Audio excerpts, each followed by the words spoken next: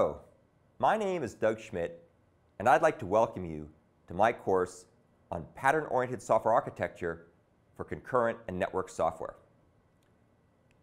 Concurrent software can simultaneously run multiple computations that potentially interact with each other. Network software defines protocols that enables computing devices to exchange messages and perform services remotely. Since the early 1990s, my colleagues and I have been researching, developing, and applying open source concurrent and networked software written in C++, Java, and C. The software that we've developed has been used by thousands of projects around the world, often for mission-critical, distributed real-time and embedded systems, where the right answer delivered too late becomes the wrong answer. I'm delighted to have the opportunity to share with you many of the methods, techniques, and tools that we've learned and devised over the years to help you become a more effective software professional. The topics covered in this course are timely, since the advent of multi-core and distributed core processors, coupled with ubiquitous wireline and wireless connectivity, is increasing the demand for researchers and practitioners who understand how to successfully develop and deploy concurrent and networked software. Ironically, however, despite continuous improvements in processors and networks over the past 4 decades, developing quality concurrent and networked software remains frustratingly hard. Moreover, developing quality reusable concurrent and networked software is even harder. The principles, methods, and skills required to develop such software can be greatly enhanced by understanding how to create and apply patterns and frameworks.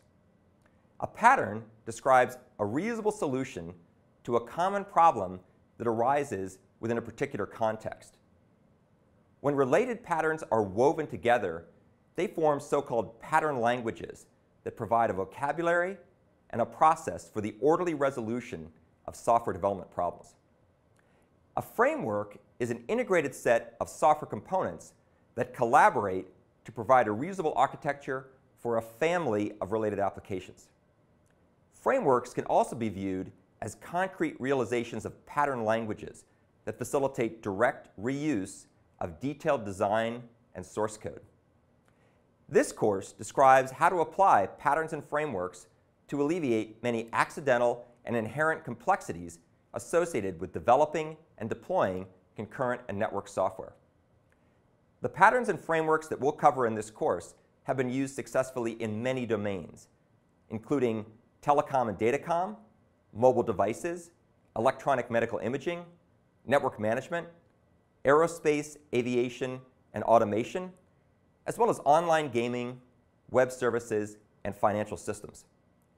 Over the next coming weeks and months, I'll illustrate by example how patterns and frameworks simplify and enhance the development of concurrent and networked software via the use of object-oriented design concepts and notations, such as encapsulation, abstraction, polymorphism, extensibility, and the Unified Modeling Language, UML. Object-oriented programming language features, such as classes, inheritance, dynamic binding, and parameterized types that are available in popular programming languages, such as C++, Java, and C#. Middleware, which is reusable infrastructure software that resides between the applications and the underlying operating systems, networks, and hardware that encapsulates heterogeneity and enables control over key end-to-end quality of service properties, such as dependability and security. And finally, operating system mechanisms, such as local and remote inter-process communication, multiprocessing, multi-threading, synchronization, and dynamic linking. We'll explore case studies from multiple domains, including mobile applications, web servers, object request brokers, and avionics control systems to showcase time-proven, pattern-oriented design and programming techniques for concurrent and networked software. I look forward to interacting with you over the next several months to help you become a master software developer and successfully apply patterns and frameworks in your own work, just like we do here at Vanderbilt University. You'll not only become more productive, but you'll also have a lot more fun at the same time. So now, let's get on with the course.